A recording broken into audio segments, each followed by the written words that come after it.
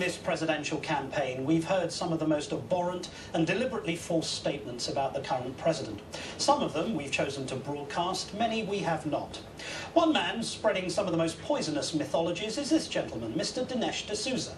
Until recently, Mr. D'Souza was president of the King's College here in New York, an overtly Christian institution offering a liberal arts education. 2 years ago, Mr. D'Souza published a book entitled The Roots of Obama's Rage, and now he's produced a so-called documentary called 2016 Obama's America.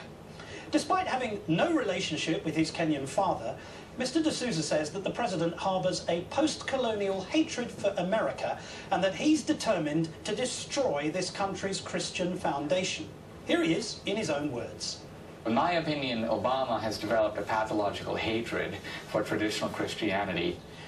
A pathological hatred for traditional Christianity. Unfortunately, since giving that interview, Mr. D'Souza has been caught with his pants down, literally. This man, who stands so firmly for traditional family values, who delivered a keynote address at this year's CPAC conference, has been caught sharing a hotel room with another married woman, Miss Denise Odie Joseph. He introduced her as his fiancée, even though he's still married to his current wife.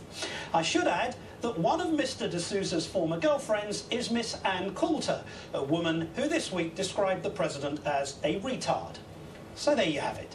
Mr. D'Souza, a man of traditional values, a man who says the president hates Christianity, sadly forced to resign from the King's College because he believes that monogamy means sleeping with one woman at a time.